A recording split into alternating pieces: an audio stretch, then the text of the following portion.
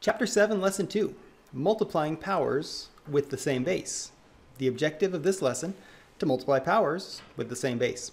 The essential understanding, you can use a property of exponents to multiply powers with the same base.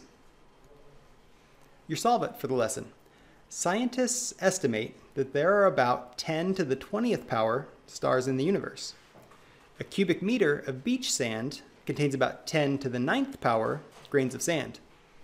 Suppose all of the sand from the world's beaches is combined into one large beach, as shown below.